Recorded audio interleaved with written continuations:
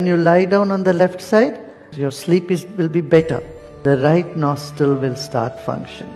If you sleep on the right side, you have vivid dreams and you can't get deep sleep.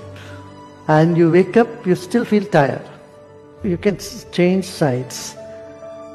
But say about 50%, 60% of the time, you should sleep on the left side. This you can do even after a meal. But if you have had a meal, you try to sleep on the right side, you can't.